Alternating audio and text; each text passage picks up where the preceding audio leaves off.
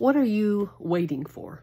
You know, this morning, as I was thinking of all the things I am waiting for, the Lord downloaded this into my spirit. Barbara, you're always going to be waiting for something. So why don't you, in the meantime, stop thinking about what you're waiting for and just start enjoying life? You know, children of God, God wants us to enjoy our life.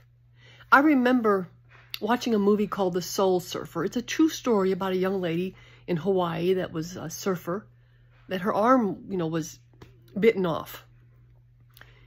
But yet she still competed because she was that good. And I think she got 3rd or 4th place, I can't remember, at the competition. She was just a young girl, maybe 17. And I remember at the end of the movie, she looked at her mom after she won and she said, "What do I do now?" And her mom said this to her. And this so resonated in my spirit, I felt like God was saying this to me. You enjoy it, all of it, for the rest of your life. You know, God did not put us here on earth to be miserable until we get to heaven. Just think about it. We will always be waiting for something. I can't be happy until I get a spouse. I can't be happy till I lose 50 pounds. I can't be happy till I get the job I want. Children of God, we need to stop that. As God was telling me this morning, or like I said, he just downloaded this into my spirit. You will always be waiting for something. Stop looking at what you're waiting for. And enjoy life. Enjoy me.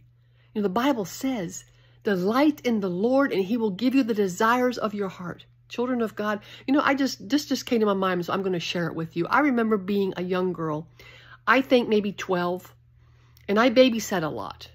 And I earned money.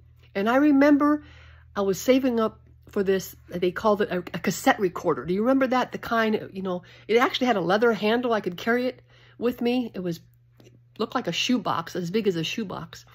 It was called a cassette recorder. And I remember, if I remember correctly, even though it sounds like a lot when I was 12, I thought it was $42. And I remember saving my babysitting money. I was so excited when I bought it, I was afraid to touch it. And I remember maybe a year or two later, I remember looking at it at the top of my closet and I sort of forgot about it. And I thought that thing made me so over the top happy at one time. And now it's just another thing in my stuff. I don't know. It just really got me thinking. What are you waiting for? Don't wait until to be happy until you get what you're waiting for. Be happy now. Enjoy your blessings now. I remember just a few months ago talking to God about the status of our country and just getting upset. Lord, come fix this, right? And he says, Barbara, what are you worried about? You have been blessed coming in and blessed going out. And you are going to be I'm going to continue to bless you coming in and coming out. It doesn't matter what's going on in your world. Give it to God. Do what he tells you to do. And then enjoy your life.